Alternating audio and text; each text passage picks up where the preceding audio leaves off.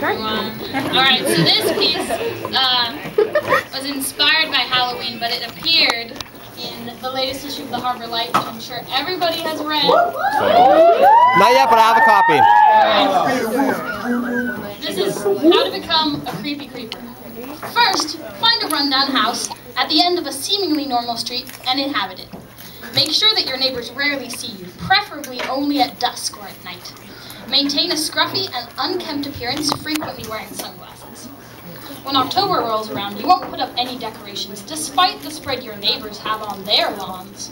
The evening of October 30th finds you at Walmart buying a value-sized bag of Mary Janes. The next night, you flick on the porch light, but keep all other lights in your house out. When a brave group of preteens tentatively knock on your screen door, it takes you approximately 57 seconds to answer. After telling them, "You ladies look really nice," in a gravelly voice, you thrust an obscene amount of candy into their satchels. Don't be surprised when no one comes to your house next year.